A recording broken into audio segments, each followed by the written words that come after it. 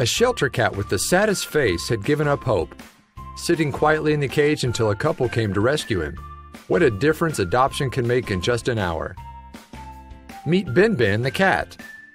A sad little ginger stray came to the shelter with a crushed spine, several deep lacerations, and a cauliflower ear.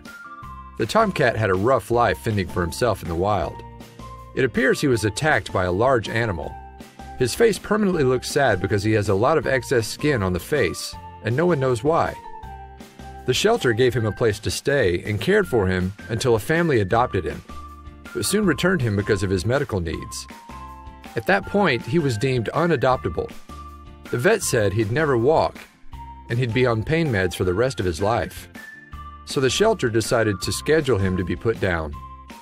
A kind woman who works at an ER clinic learned about the ginger boy and his plight, and she knew she had to save him.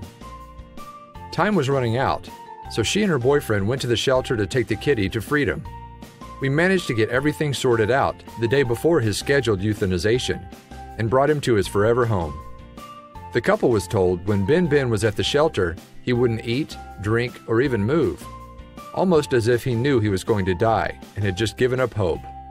As soon as they got him out, everything changed. When we first brought him home, we brought him into the bathroom to give him a moment to adjust to the other cats.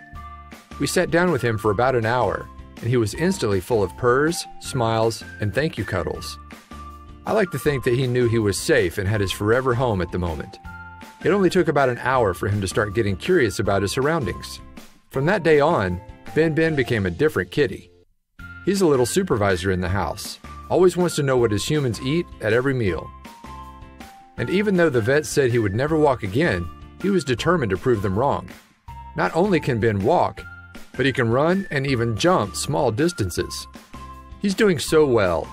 No one who knew him before can believe he's turned out so awesome.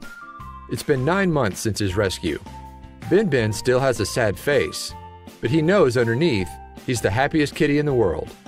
We're so proud of this little monster.